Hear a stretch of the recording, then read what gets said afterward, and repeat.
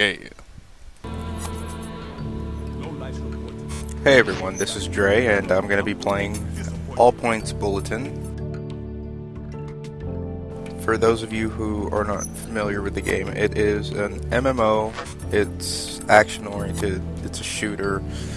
It has a lot of potential, but it really needs a lot of work. I think that the developers could spend a few more months to a year working on it to try and polish it out. Anyways, this is the character that I made last time, and let's jump into it.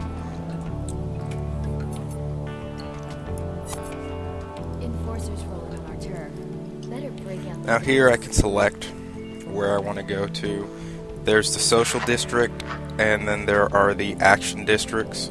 The social district is where you're going to be pretty much taking care of having your character get decked out in clothing, put tattoos on them, you know, decals all over their clothes, all over their cars. You can actually make custom music for when you kill people, it'll play. Yeah, it's pretty robust. The way that the game is built, you actually are able to purchase a certain amount of time for, say, $7. And that time is only going to be used whenever you go into an action district like the financial district or the waterfront district. Otherwise, in the social district, you have an infinite amount of time to run around there and just customize things. Now, with that said, in order for you to get anything to customize, for the most part you need money, and in order to get money you kind of need to do missions in the action district, so you're gonna be consuming whatever time allotment that you have, so make the best of it. You can also pay, I believe, just the standards $15 a month and then get unlimited gameplay time. But anyways, I'm gonna go ahead and jump into the social district first, that way I can show y'all what's going on there.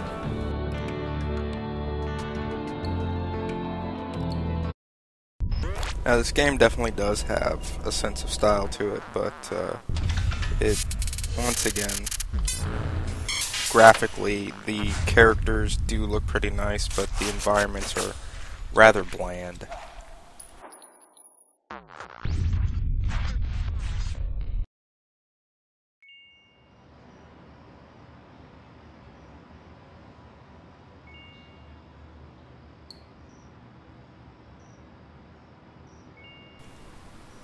So you can pick a spawn point in the map for the district and it'll just throw you in there. And the way that the servers are set up, there are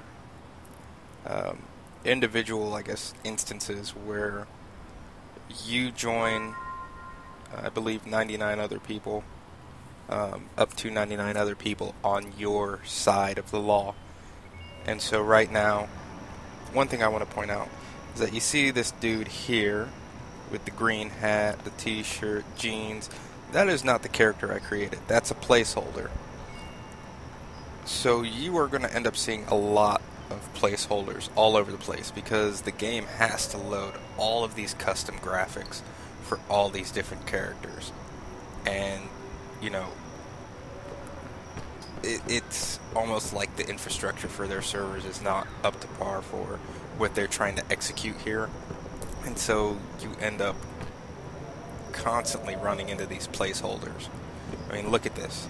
Look, this guy looks, you know, how he wants, but all these other people are placeholders. And I don't have a slow system by any means. I have a quad core, I have 4 gigs of RAM, a 4870 graphics card with ATI, so I mean, and my internet connection is pretty good too. I have a broadband connection through my provider, and they're supplying me with a 15 meg down, so you know I should be fine. But yeah, it's obvious that their servers are having a hard time, and I don't even think this game's truly taken off too far. Now,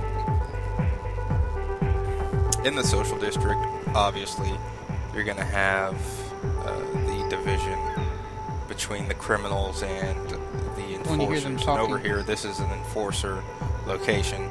I'm not sure how I'm supposed to be able to tell that. I guess the coloring? I mean, that's blue. Blue normally means good. Then that's red over there. Red usually means bad, but I don't know. I guess that's it.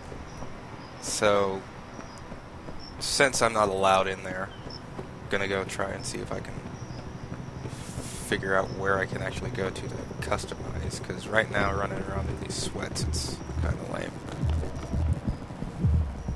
Okay, this looks like it might be the right place. This here is a vending machine for ammunition.